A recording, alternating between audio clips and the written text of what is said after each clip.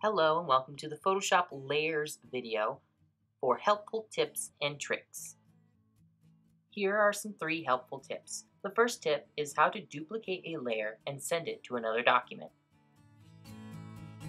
To duplicate a layer and send it to another document, all you have to do is have what you want to duplicate and send to the other document. So I have my selection already selected, and I've gotten rid of what I didn't want in the image, so I'm ready to duplicate this layer. So now all I have to do now is go to the Layers panel, control click, and select Duplicate Layer.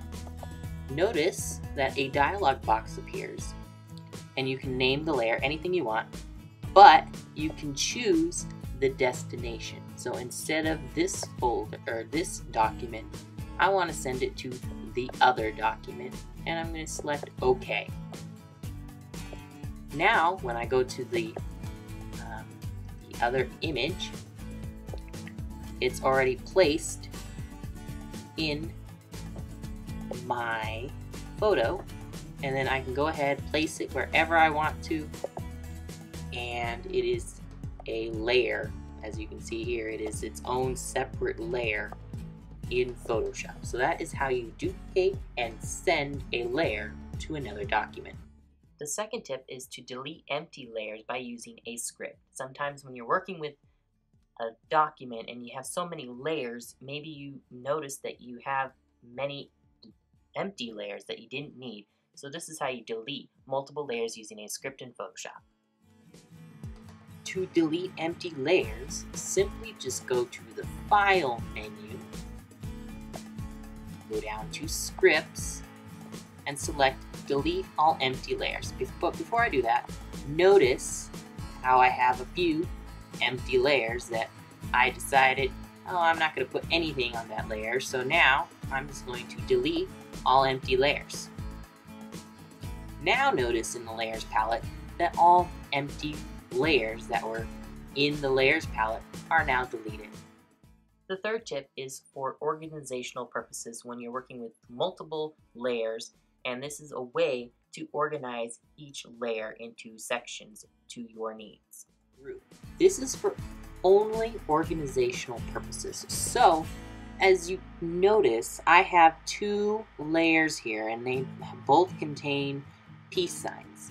Maybe I want to start organizing my Photoshop document here so I know where all my peace signs are, and etc., etc., if I choose to expand or add on to this image.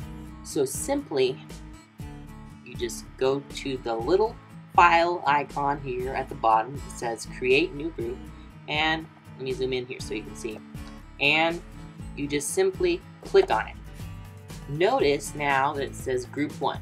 You can double click and rename it. So I'm going to rename it Peace Signs. And now I'm just going to select and drag under my folder. Now when I collapse my folder, my document is now organized. When working with layers, you can have an image on top of an image. So tip number 1, I showed this because it may be helpful for this. So you want to add an object to a photo, but the current object has something in the background which you do not want. So you remove the background, then you duplicate the layer and send it to the other document. So that's why I demonstrated that skill there. Or you can apply a blending mode and/or style, or you can make an image mask. Speaking of blending modes in Photoshop is an experimental process. So you see the image below. Each image there with the guy's face is an experimental process with each of the Photoshop blending modes. I can sit there and demonstrate all the different blending modes, but like I said, it's an experimental process which you're just going to have to experiment and do and explore by yourself.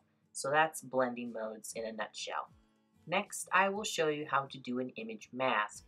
You would want to mask the first photograph, which will show through photograph 2 in the layers. So let me demonstrate. For an image mask, you're going to need 2 pictures. So I have the heart silhouette in the sunset picture, and I want to add the sunset of the mountains from this photo and show it behind the silhouette of the heart there. So to do that, you need to select the first layer and go down to the layers palette and select